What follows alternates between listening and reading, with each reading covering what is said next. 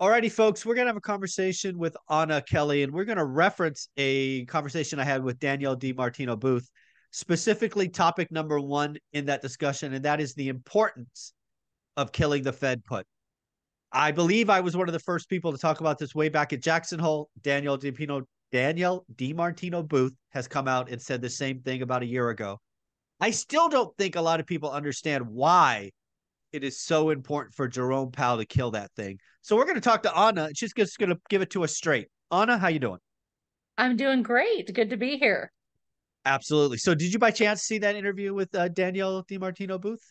I did. I watched it in its entirety. I really value Danielle's opinions and her perspective on things. She was a Fed insider. I believe she worked for the Atlanta Fed at some point. Dallas Fed. Dallas Fed. Dallas Fed. I'm sorry. And she has a book that she wrote called Fed Up, which is Yep. a definite Great read. recommendation for reading. And she talks about the basically the manipulation of markets by the Fed, not allowing natural forces of a commercial economy, essentially, to basically allow the good companies to rise and the bad companies to fall, and natural cycles of expansion coming to a peak and then slowly starting to decline, and then a recession and recovery. Those things are just natural cycles of the business cycle and the real estate cycle. And because of Fed manipulation of rates and quantitative easing and quantitative tightening, they basically make the expansions go longer than they should, rewarding companies that really are not profitable for too long, creating big asset bubbles, and then creating astronomical crashes when there's fallout. And so her book is very good to talk about from a Fed insider what they do, the mistakes they've made, and how they need to make changes going forward. And I believe in that book, she talks about the Fed put as well. Yep. And there's two other really good books that kind of talk about it. One is by Nomi Prinz, and I think it's called Permanent Distortion.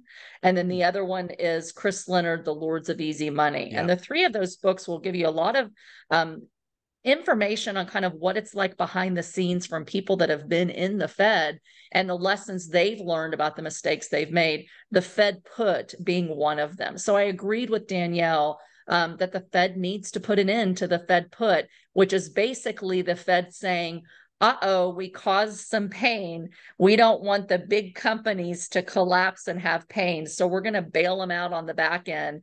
We're going to kind of put off the market fallout and prop some companies up to make sure that they don't fall quite as badly. I look at the Fed put as actually more nasty than that. I look at the Fed put, and maybe the Fed put didn't start this way, but certainly the last couple of times it's been deployed, it felt this way. Again, I don't pretend to be a Fed insider. I just pretend to be some guy that looks at the economy every day. Yeah, you and me both. Yeah, exactly. So really what the Fed put is to me is something that Wall Street has come to depend on. That is step one. And that is where this all goes sideways. Because Wall Street is profit-oriented, greedy. If it works once, they do it again. They add on leverage. They go to the wall. And what I think Wall Street learned is if they add on enough leverage and the trade goes bad, the Fed, aka the American people, will bail their ass out. True. Yes. So yes. in essence, and that's what I mean by the Fed comes in with actions that prevent that massive fallout, that punishes those who took too much risk in an era of, irrational exuberance, essentially lets them fail and then starts over. The Fed put basically boosts the markets up so that they know that they can take that risk that, quite frankly, let's not pretend the Fed is incentivizing them to do on the way up. They're keeping rates super low. They're giving free money in different ways to incentivize companies. Essentially, initially, it was to invest in employment and in future infrastructure and things that are going to create production in the economy. But they know that very little of that money is actually spent for that. Most of it's spent on financial engineering, stock buybacks and making risky bets that create better returns. And so they're incentivizing, hey, market, we're giving you money, now go out and create growth in some whatever way you want to do it.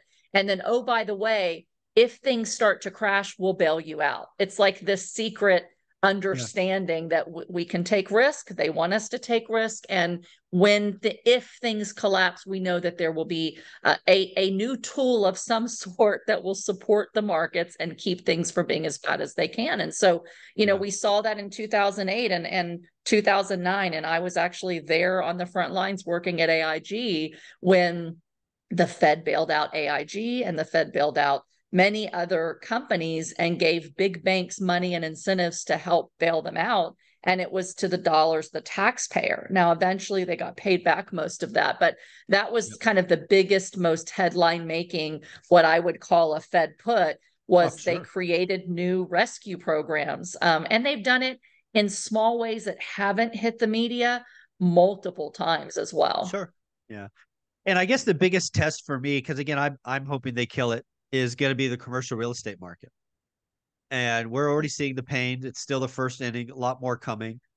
The good news is that for most of us, the Americans, the average American's not involved with the commercial real estate. It's insurance companies, hedge funds, pension funds, some syndications and all of that.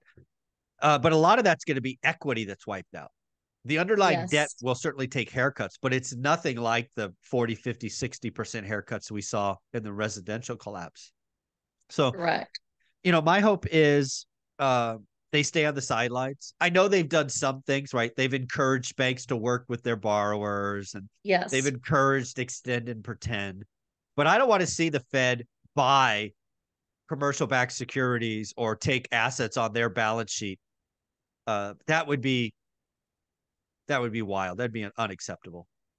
It would be wild, but Michael, I don't put it past them. I don't either.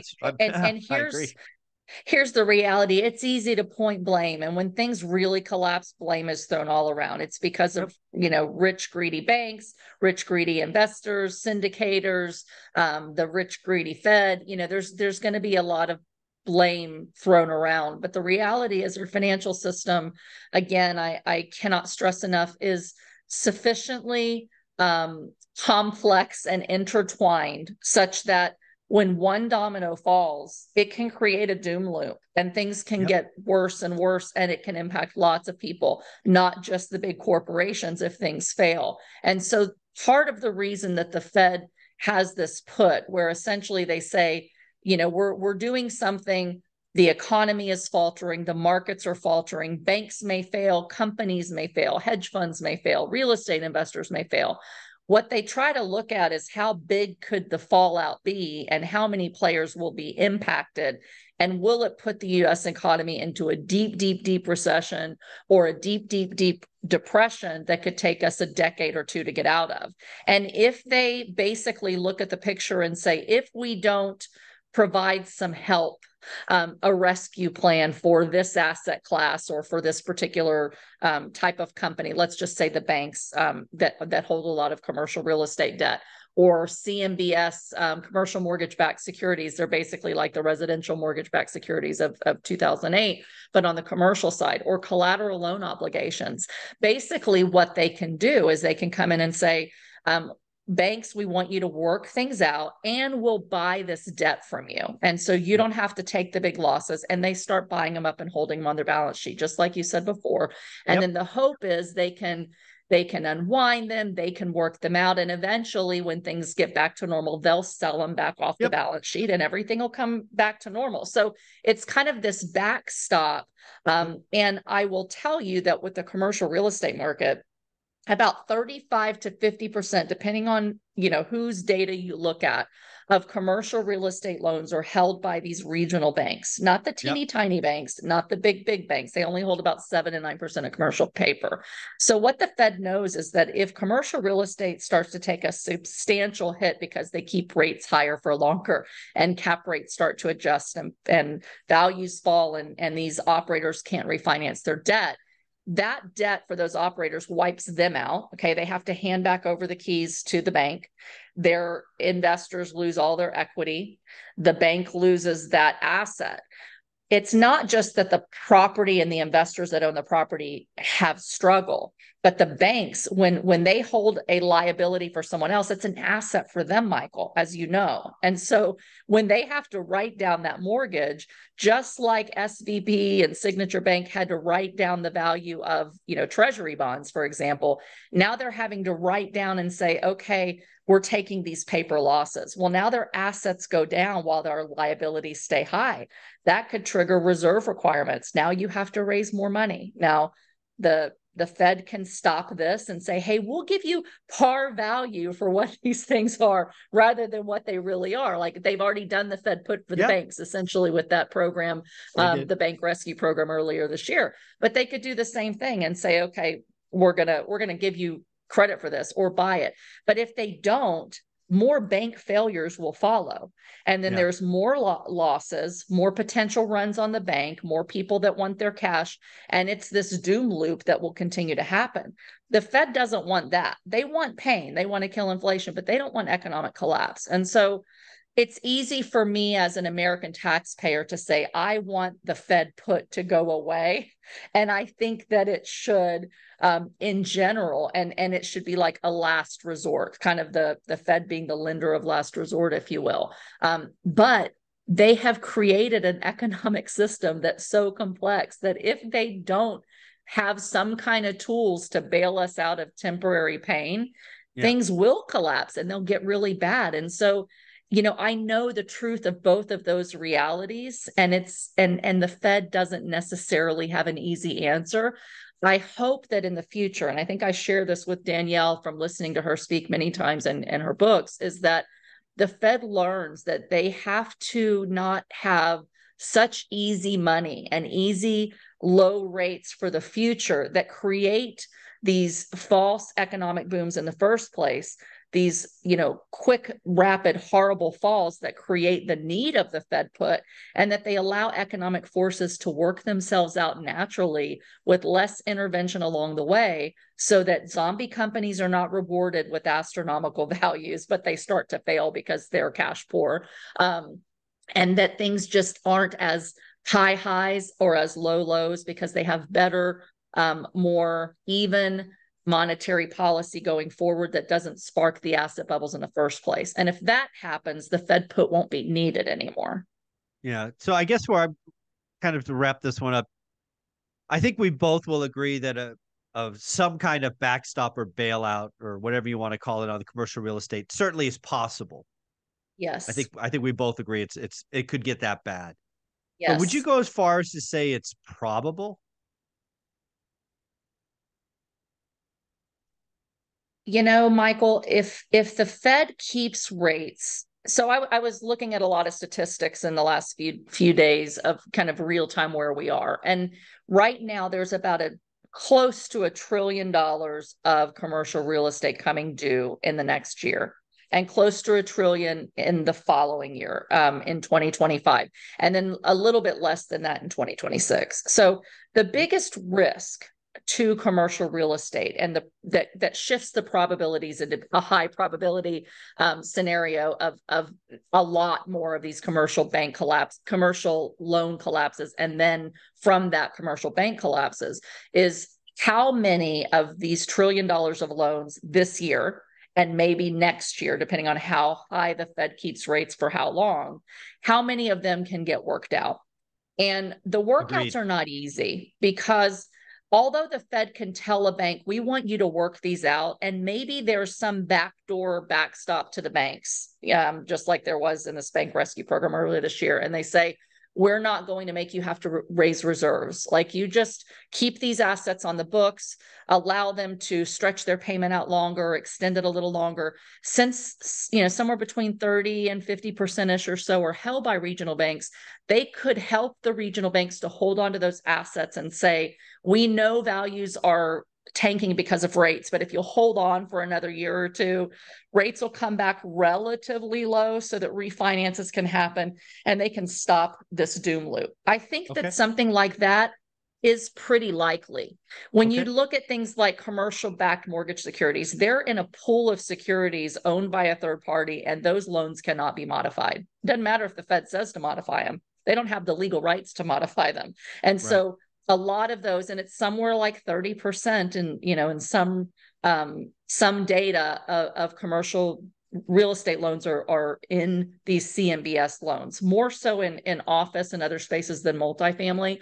Those I think are still going to have some pain. So I would say the probability of a major crisis in the next year or two is high unless the Fed creates a backstop for the banks. And that is that Fed put that everybody's hoping we don't have. Yeah. As a commercial real estate investor, as people who've invested in deals in retirement plans, et cetera, as much as I hate the Fed put, I hope that because they helped create this mess of high inflation and high rates, and it's kind of an artificial hit to a fundamentally good asset class and asset value, especially when you think of like apartments. It's sad to think that all of them are wiped out. Yes, there were some risky bets that were taken, no doubt, and risk needs to be punished on the downside and rewarded on the upside. So, but the reality is there's a lot of great assets, Michael, that shouldn't collapse other than the fact that their loans are being called due during this time. So I think it is a major risk to the economic system that people don't realize. We've only seen the beginning of commercial real estate fallout, especially in the office sector, and the impact that will have on the banks, and the trickle down effect of how that will, make banks either fail or pull back lending going forward and slow the economy, could have tremendous impact on the American people in a negative way if it's allowed to happen. Yeah, it's going to be really interesting to watch. I think this gets really exciting next summer, right? Next summer, it's going to be wild to watch. Anna, where can people find you? Great. You can find me here every week on your show. You can find me on social media at Anna Kelly, REI Mom, and my new website at AnnaKellyInvesting.com. Thank you so much.